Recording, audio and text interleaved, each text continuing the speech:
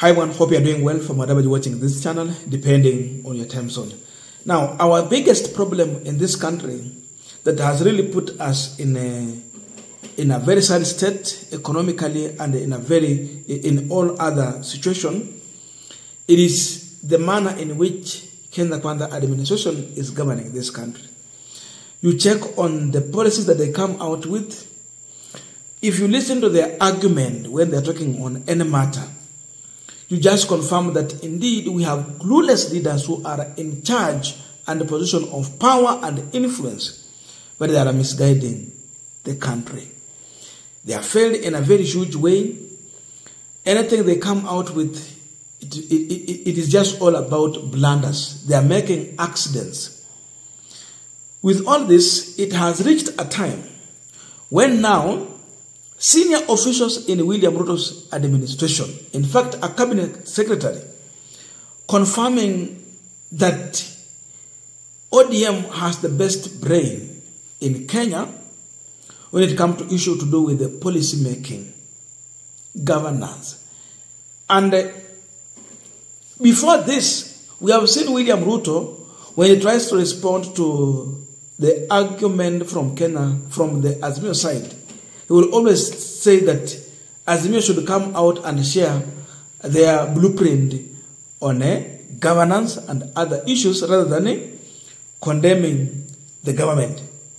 In that way, it confirms that he has failed. So he is seeking to use another person's blueprint to run the administration. So on Saturday, Gender CS Aisha Juma was in Busia. And this is what he confirmed. In fact, he's the one who has just come out to say this. I was telling James Orengo that most ODM supporters, especially from Nyanza and Busia, are the most learned, being engineers, lawyers, and esteemed professionals. They are the ones who contribute to everything. If you ask them to create a policy, they do it very well. The most qualified doctors and engineers are from Luo Nyanza, the region boast of all big brain in Kenya. And this is a really sincere statement from Aisha Juma. Imagine you are a cabinet member under Ruto's administration, but you are confirming that the best brains when it comes to policy making, they come from ODM. So what is Aisha Juma telling us? And what is the truth in this statement? That's what we want to look deep into, but just a quick request for those who are watching and you have not yet subscribed, please consider subscribing. To our returning subscribers, I must say thank you so much. And again, to all our viewers, please give this video a thumbs up. Thank you so much, and back to this discussion. Now, the truth is that Aisha Juma amesema ukweli. If you check the policies that Kenya Kwanza have come out with, they have put us in a danger. We are in a mess. And they don't have any way out of this mess. Hawana njia ya kututoa kwa hii shida. Lakini wametuingiza kwa shida kubwa. Biggest reason, we are being led with clueless leaders.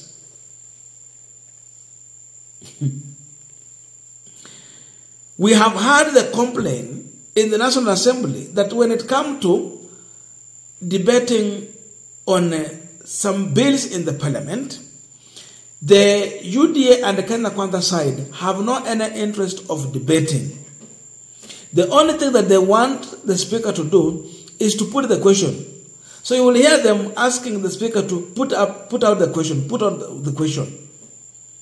The only thing they know to do is just to vote on the question without debating on these issues to see whether they can do amendment or if really the bill is good or not good for the country.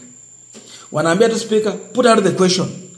Sasa kazi yao is either nay or yes.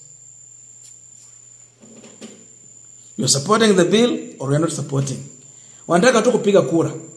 Period. But when it comes to debating, we have the right brains in ODM. This is not far from the truth.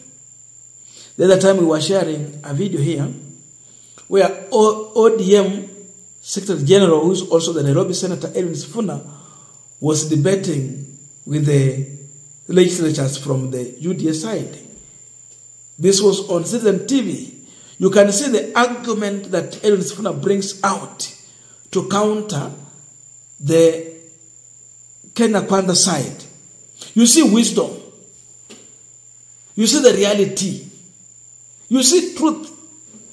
You see concrete evidence. You would want to continue listening to Edwin Sifuna when he's challenging the Kenya Kwanza side. These are the brains that Aisha Juma is talking about. You listen to someone like Otienda Molo when he's arguing even on TV or in the National Assembly, you feel good. Otienda Amolo comes out, with the argument that makes sense. You see facts in what he's talking about. You see the reality. You enjoy listening to Otienda Amolo because he speaks the truth and what is needed in this country. Sasa shida ni kwamba when he's arguing from the people wale wametoka kwa Kenya Kwanza side, the UDA side, they really become noisemakers and look so much embarrassed when they try to argue with Otienda Amolo or differ with him. Then no one you can compare from the Kenya Kwanza side with someone like Otienda Amolo. You can't do that. You listen to someone like Peter Kaluma. At one point was debating with someone from, was it Kagembe or who, from someone from Gatundu there, a member of parliament. You listen to the argument of that person with what Kaluma was trying to share out in terms of how the police have handled the situation in this country. You see an idiot arguing with a wise man. So they cannot, Kaluma could not continue arguing with a fool. That's what he said. So he had to walk out. That debate was no longer making sense at the end of the day. I don't know who continued to watch that show. In fact, most of the shows here, kama hauna mtu wa Kenya, mtu wa Azimio, there is no show. It does not make sense. Haina ladha. Because these other people, they come just to sing. They are a choir master. They are singing the choir, following the choir master's guidelines. You listen to someone like Ledema Olekina when he's on a TV show or a radio. You hear a man debating serious issues that make sense. You see a man who can give direction. A man who comes out with the policies that you think, kama serikali inadhatilia manani mambo kama haya. Simple facts. So you see wisdom in his argument. You talk about Millie Gesa. When you listen to her argument in the National Assembly, she even pins down the majority leader, Kimani Chungwa. You want to continue listening to Millie Odhiambo. She speaks wisdom. She speaks to our lives. Her argument makes sense. Aisha Juma was right. She just said the truth. We have the senator from Homa Bay. Is it Homa Bay? Kajwang. If you listen to his argument when he's on debate in the Senate or on TV, that man speaks reality to power. That man speaks about the thing that really the government needs to put much focus on. simple thing that the government can just learn from and, just implement those policies and we will be somewhere. Their argument makes sense in our ears. Lakini hao wengine ni kelele tupu.